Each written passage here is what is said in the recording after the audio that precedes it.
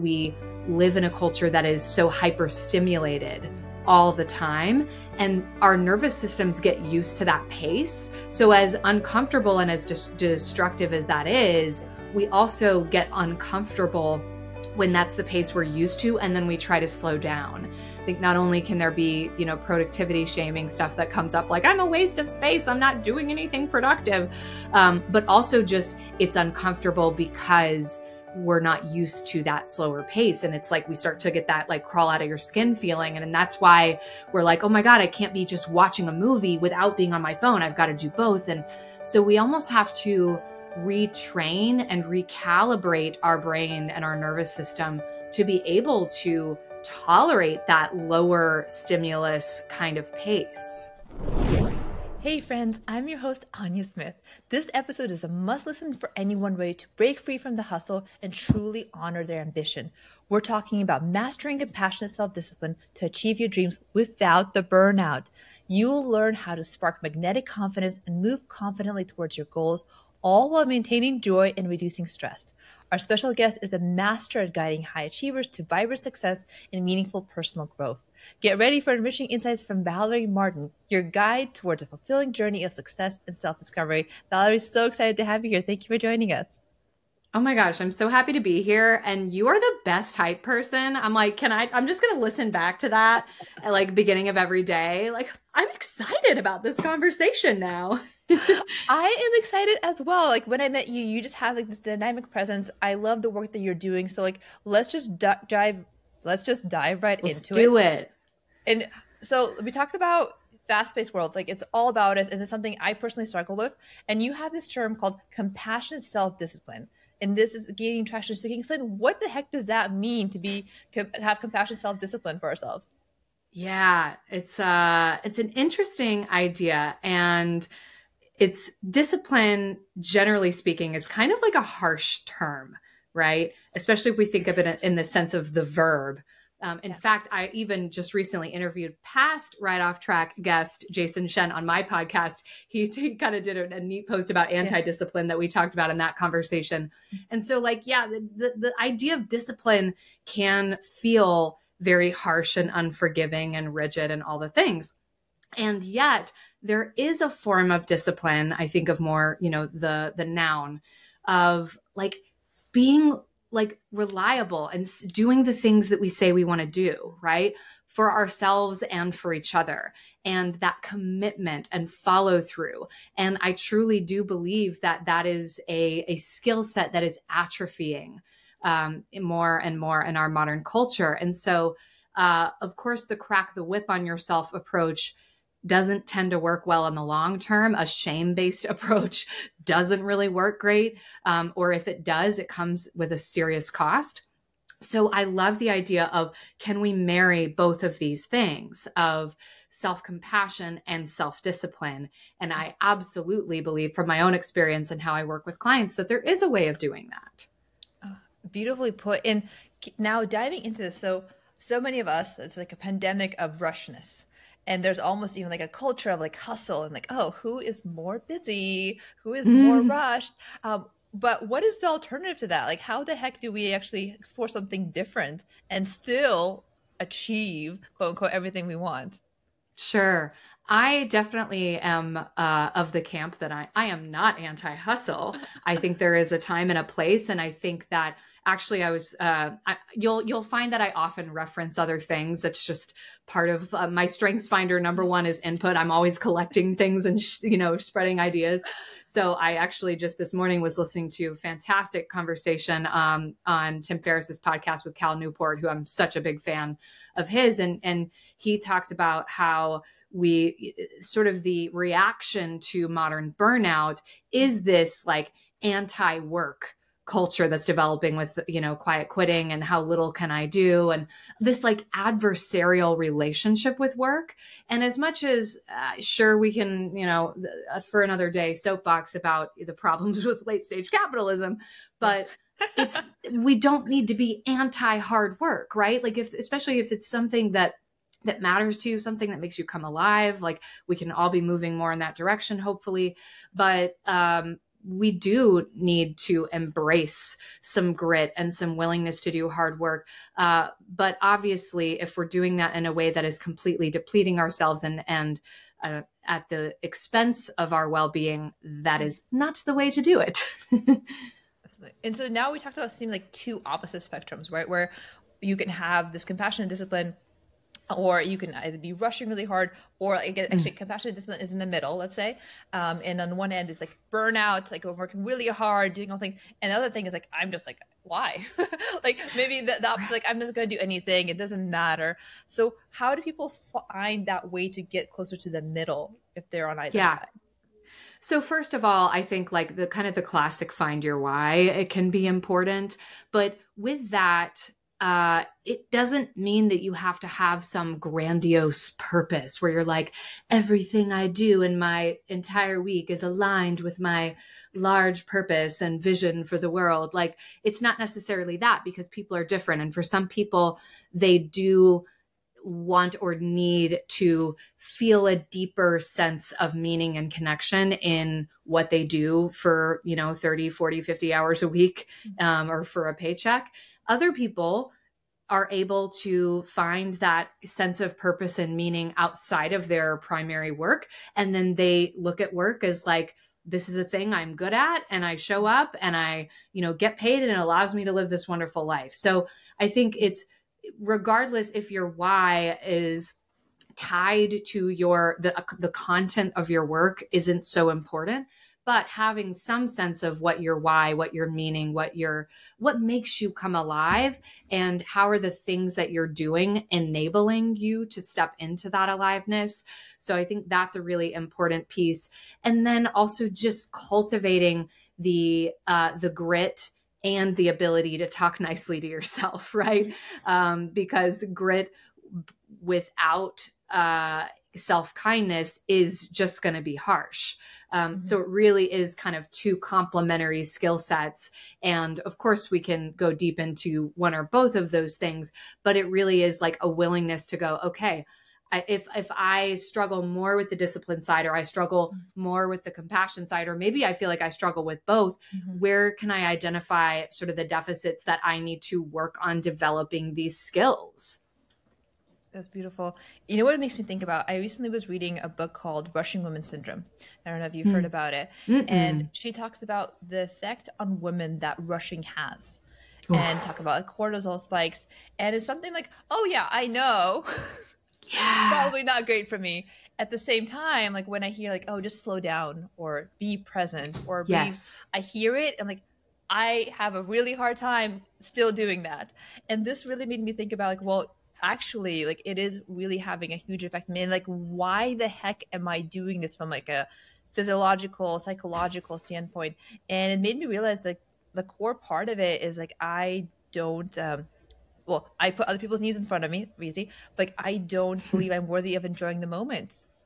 Like just like being here, like when you slow down and have nothing pushing you, telling you what to do, or you don't have a next task, then you have to just confront being, right? Or just like filling up your time with something that's not externally validating. So it was really interesting for me how it was like just this realization, like I can enjoy the moment. I'm worthy of like also setting boundaries for myself and like really just enjoying.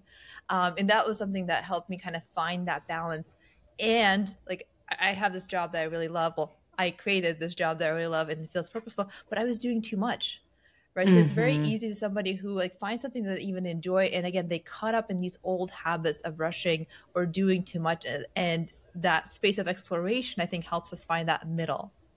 Yeah. Yeah. Oh, there's so much good stuff in all of that. And I think that it is possible to have a life that is quite full without being rushing or feeling busy all the time. Right. And there are some excellent examples of, people in different fields who I feel like do that well. I mean, Cal Newport is one example. Like he's extremely prolific, gets a lot done, and yet he is not someone who's like rushing around or doing, busy work, right? And so it is sort of antithetical to the way that our modern culture is set up. Is you are going to fall into the current of that being your pace if you're not really intentional about doing otherwise. So that's kind of my aim, is that I do want to have a pretty full life. I do need some white space. I think we all need some white space, but can I have a full life without rushing? Because I absolutely agree that there's something to that. And also the fact that we live in a culture that is so hyper stimulated all the time, and our nervous systems get used to that pace. So as uncomfortable and as destructive as that is, it's kind of like you said, we also get uncomfortable when that's the pace we're used to, and then we try to slow down. I think not only can there be, productivity shaming stuff that comes up, like I'm a waste of space, I'm not doing anything productive, but also just it's uncomfortable because we're not used to that slower pace. And it's like we start to get that like crawl out of your skin feeling. And that's why we're like, oh my God, I can't be just watching a movie without being on my phone. I've got to do both. And so we almost have to retrain and recalibrate our brain and our nervous system to be able to tolerate that lower stimulus kind of pace. Absolutely. And that makes me think about like we're physically not quite created for this environment that's massively accelerating, the pace of Yes. it. And so like our innate system isn't quite ready to upgrade all the time. So there's kind of this balance, and that creates, what we see around us, a lot of like mental health issues, people struggling, imploding a lot of times, where they visually, on Instagram, everything looks fantastic. But a lot of time, there's a lot of inner guilt and challenges. So what are maybe some of the top mental health issues that you're seeing happening, and how can like compassionate self-discipline help with some of those? Yeah. Oh my gosh, so much. Because as you know, in addition to being a coach, I'm a clinician, licensed therapist, and I lead a team of clinicians here. And it's so much of our mental health issues. It's just, it's impossible for us to be able to separate like how much of this is sort of like quote unquote organic mental health, whether that's, hereditary stuff or just sort of ingrained organic to the brain issues, versus what is more culture bound or habitually now wired after a lot of repeated behaviors impacted by the environment. It's impossible for us to untangle all of those variables. And so I don't know how much of the increase in things like, teenage mental health issues of all kinds, depression, anxiety, suicidal ideation, and self-harm behaviors. Like we know statistically those numbers have shot way up. But, even among adults too, it's tricky because it's like there's increasing cultural awareness of things like neurodiversity, and the fact that like, gosh, maybe we've always had more neurodiversity than it had been acknowledged previously. So it's not just to say that modern culture has just created all of this adult onset ADHD or adult diagnosed ADHD, but I do think that there is a relationship between those things, and that the pace of our culture, our relationship with devices, in the field, we talk about neuroplasticity and how, we can actually heal the brain by doing certain practices that can increase, memory or whatever other thing in the brain that we're wanting to target, even positive self-talk, right? But I think there's not enough conversation around the flip side of neuroplasticity, of how much have we changed the actual structures of our brains with the relationship with technology and devices that we have had over the last, 15 years or so. Because I know personally, I would not have met criteria for traditional ADHD, which is symptoms that were present before the age of 12. But I had my first phone at 14 years old back in like 2000. We had, a computer in our household from the time I was about 10. And so absolutely, I know that my brain has been impacted by my relationship with technology, and I'm far from the only one. So I think that it's challenging. And Nir Eyal in Indistractable, his book, Johann Hari in Stolen Focus, it's really interesting the different approaches, like a lot of these issues that we talk about in modern society. It's like how much is on the individual to change their own behavior and monitor that, and how much is on society and, regulating companies and the attention economy to do better. And so these different, authors and experts kind of take different perspectives on those. I think it's got to be both, but it's certainly, if it's left fully up to the individual, I think we're really not set up well for the coming generations. It's interesting. It reminds me that in the book, one of the books I've been reading by Dan Sullivan and Benjamin Hardy, they talk about how a lot of the suicide trends, especially in younger adults, are not in people who are not high achievers, but like actually people who are very high achieving. That the data shows is the people who are really high achieving are usually struggling the most because of the expectations, the pressure, whatnot. And for this podcast, a lot of the audience is this high achieving group, entrepreneurs, people who are doing a lot of things. What practical advice would you give somebody who does have that mindset? Like, I want to achieve a lot. I want to make this world amazing. That still helps them have that mental hygiene where they're still compassionately being disciplined towards themselves. Yep. I think people really have to learn to develop psychological flexibility, and that kind of like self-kindness. Like, are you talking to yourself the way that you would talk to a friend? And again, that's not saying like, just be stagnant, just be complacent, just, whatever, like, who cares if you get that promotion that you're looking for, or if your company succeeds. But it is recognizing that a lot of times high achievers have gotten there through a bit of brute forcing and perhaps a lot of like having very high standards for themselves. And it's one thing to have high standards, and it's another to rigidly and perfectionistically hold yourself to those or punish yourself when you don't meet them, right? As opposed to looking at like, oh gosh, ouch, that stings. I really was hoping that was going to work. What can I learn from that? How can I take the lesson and not be a jerk to myself about it, even if I wasn't super happy or proud about how that turned out? And yeah, I talk about like the adult gifted child syndrome of like, what got you here in terms of, what made you successful as a young person in school or in your sport or in your, field of expertise may not be the thing that gets you there, because if it crushes your spirit, it's not going to.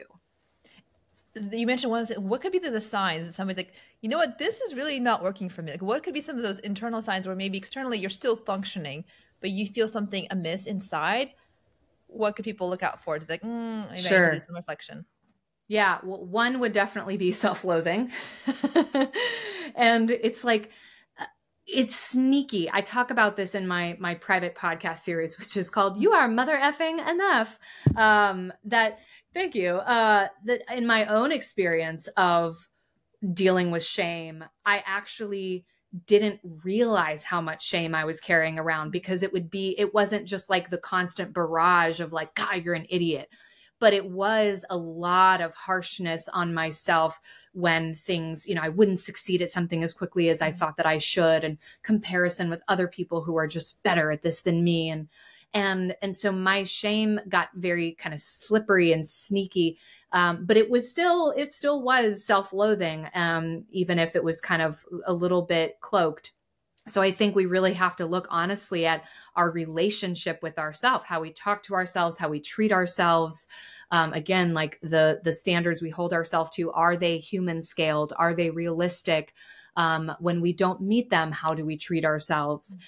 And Valerie, you shared all this amazing advice, and we talked about high achievers, but can you share with us how the heck did you get into this space and decide to help people kind of have this inner reflection and kind of a more balanced and healing way to be out in the world? Sure.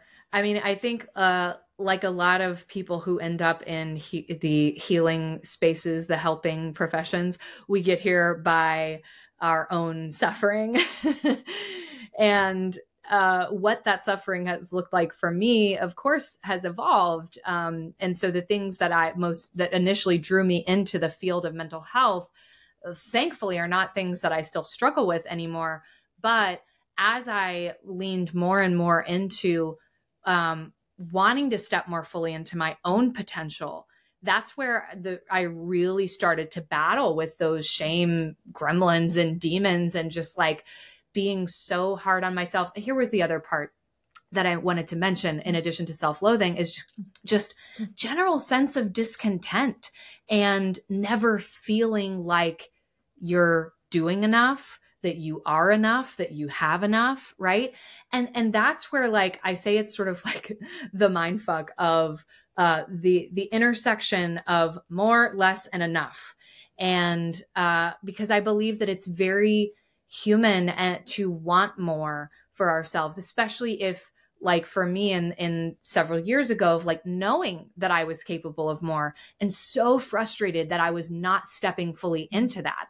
So then the shame cycle is, perpetuated, wanting less comparison, wanting less busyness, chaos, all of that stuff that we're wanting to sort of like reclaim. So we want more, we want less, we want to feel like we're enough. And sometimes those things can feel very contradictory. So I became really passionate about acknowledging that all of those, wanting more, less, and wanting to feel enough now, can actually all coexist at the same time. And in fact, if we don't allow them to, we're not actually getting a complete picture of what's going on, especially for high achievers. Absolutely. And it makes me like the stark reminder is that people think success is so much about what we do, right? And like the actions that we take. And we often forget this, really success is mental.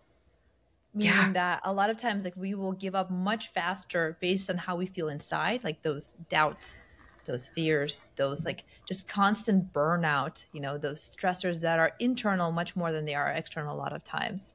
And so I'm grateful for the conversations and the work that you're doing, because it's a good reminder that we have to start or take space or create space within to have that lasting life success that we want to have. And absolutely. Then just do all the work, right? Yep, because we know, we see examples, unfortunately, all the time of people who have all of the external success and are miserable internally. So if that's ever what you're feeling like you're like, oh, on paper, my life looks really good, but, I feel empty, or I don't feel fully alive, or I just feel kind of like I'm always a cat chasing my tail and I'm never going to get there. That to me is a big sign that working on, the compassionate self-discipline is going to really benefit you, and especially exploring what satisfaction and contentment look like, because psychologically and just how we are wired, we're not really that well wired to feel content or satisfied. We're sort of these teleological goal-oriented beings that are like, okay, next thing. And while that's great, we want to honor that ambition and that potential. If we're not also helping our brains step into an experience of satisfaction and contentment, it's not just going to automatically happen for most of us. Oh, beautiful. We have that strong negativity bias, right? Where we're always like kind of really fearing losing and something negative happen. And so even like this appreciating positive things and taking space for that, it can be easily ignored. And yet to your point is so very, very helpful. And okay, so we so we have somebody, let me rephrase that. What maybe practical steps do you have? So somebody's listening and says, okay, this sounds interesting. I need more of that in my life. Is there a few things that they could start doing now to take the journey on this path? Sure. Well, other than connecting with all my stuff that I have, which I know we'll share about, since this is my personal obsession to talk about all these things, but places that I think you could start is like, like I said earlier, to define what your why is, of what matters to you about the things that you're aiming for. Do you feel like you are adequately honoring your ambition? So if you feel like you've gotten sort of discouraged and frustrated and have kind of backed off from it, that's not going to feel good. You're not honoring yourself. So do you feel like you're really owning and honoring the things that you desire and want? And then setting yourself up for success in terms of how you're starting to move toward those things. And that's like the little kind of atomic habits way of working toward that discipline, right? Because so often we attempt to, we say, okay, well, this is the thing I want, so this is how I'm going to get there, and I'm just going to go. And if we don't have a strong plan, maybe support, accountability, tools, systems, I always say willpower and intention are insufficient. We can want something pretty badly. We can have the why, but if that's all, and we're not actually setting up a strong plan for how we are going to get there, then we're probably going to be set up for failure. And then we're going to be like, see, I can't do it. And it's just going to feed into that sort of story, as opposed to looking at what pieces, what variables might have been missing. It sounds like you're creating that self-fulfilling prophecy. Like, oh yeah, I didn't think I could do it and I didn't do it. And that erodes our self-trust, because it starts to create this sort of identity of like, yep, of course, that's just like me to let myself down again. Like, no, we build self-trust by keeping our word to ourselves, just like we would to someone else that we care about. Well, I think the compassion part, what I love about it is that when we're compassionate, we can actually go in deeper into ourselves with compassion and look at things honestly. Compassion doesn't make you weak. It gives you resilience, because you can give yourself the grace to reflect on things how they are without judgment that makes you close up. So I love that. Yeah, exactly. And you just had a cool rebrand, but where can people find you for all of your amazing resources? Yes, you can find me at honoryourspark.com, on Instagram, and pretty much everywhere else at Honor Your Spark. And that is also the name of my podcast. Love it. And you are fantastic. You have so much knowledge to share from your guests, from books, from your own experience. So please check out Valerie's resources, like wherever you are getting your information, wherever you get your inspiration. Valerie would be another awesome source for that. And here, Valerie, we wrap up with 3 rapid fire questions. So whenever you're ready, let me know. I'm ready. Let's do it. Okay. A favorite book that changed your perspective on success? Ooh. Actually, you mentioned Benjamin Hardy and Dan Sullivan earlier, and I don't know which book of theirs that you're reading right now, but The Gap in the Gain was huge for me. I'm obsessed with it. Yes, I love that so much. And if anyone's listening, I do have like a mini solo episode of the podcast that I did on The Gap in the Gain that people can check out, but read the book. It's so good. Love it. Okay. Favorite way to unwind after a busy day? Having dinner with my husband while we watch one of our shows. I love it. I love it. Okay. And last but not least, in the positive context, going off track is? Going off track is being willing to follow your curiosity and zig and zag, even if it's a little unorthodox, of recognizing that it may not make sense at the moment, but all of those points, all of those experiences, as you maybe go off track, are gonna at some point make sense or play into your uniqueness and what you bring to the table in whatever you're doing. Beautiful. Thank you so much. And just to all of our listeners, I hope that you took something away wherever you are in your journey. Is there a point where you can find a little bit more of that compassion for yourself, or a little more discipline, or you find like, hey, I am like on this journey, I have this, but there's some more work I could be doing. I hope this gives you a point of reflection of where you are right now, and gives you a sense like, I can be approaching this in maybe a new way, or I have some new resources that I learned about. So if any new questions came up, please share it with us. If this episode was helpful, please share it with a friend and help them learn as well. And also, my last tidbit is that right now, I'm excited for March to come, which is when our episode comes out, because I'm helping launch and host an accelerator program for entrepreneurs. So if you are somebody who is new in the space or wanting to get onto this road, please check out the link in the description and be part of the small group environment where we're helping everybody succeed, expand their mindset, also get very clear on their limits, and then have some social media strategy and growth strategy to help create that balance effect. And Valerie, thank you so much for your time. It was such a blast, and I learned so much from you, and I hope that our listeners will too. And thank you again. It was an honor. Thanks so much. My pleasure. Take care.